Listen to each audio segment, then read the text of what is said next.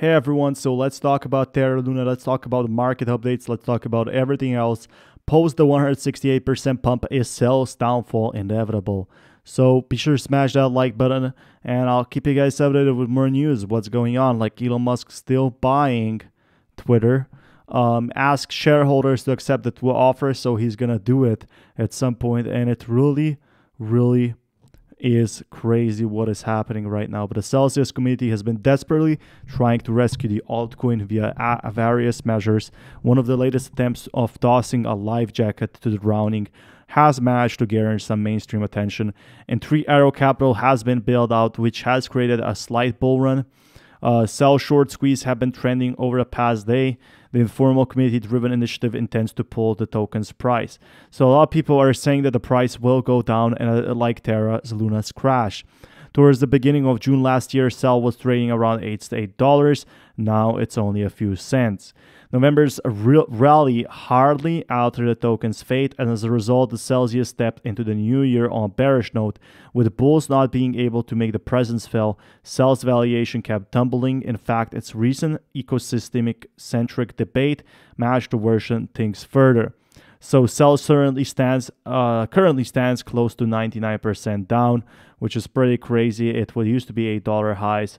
Now, with aforementioned hashtag on social media, community members have been mass buying the token. Their plan is quite simple. They intend to force short sellers of Celsius to cover their positions by intentionally driving up the price of the token.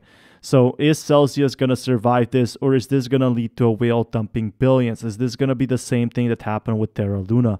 I definitely hope not, because a lot of people have their liquidity in Celsius. A lot of people have also bet that Celsius is further going to crash in price. But the big Celsius short squeeze explained by Celsius on FTX. This is what people are doing. They're trying to destroy those who try to destroy Celsius by earning quick cash.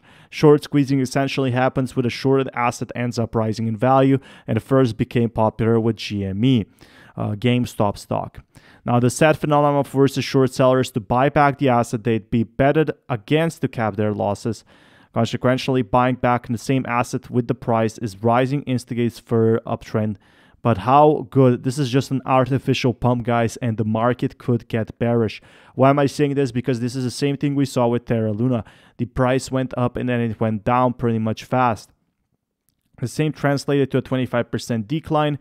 At this stage, it's worth recalling the same short squeeze strategy was employed by a Reddit user back in January last year. Video game retailer GameStop did that, and we're seeing the same patterns which are causing crypto to crash.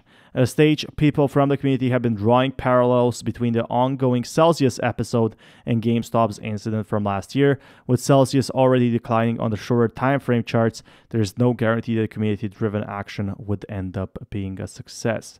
So if you guys want more content like this, be sure to smash that like button. I'll keep you guys updated with more news. There's so much to talk about this year.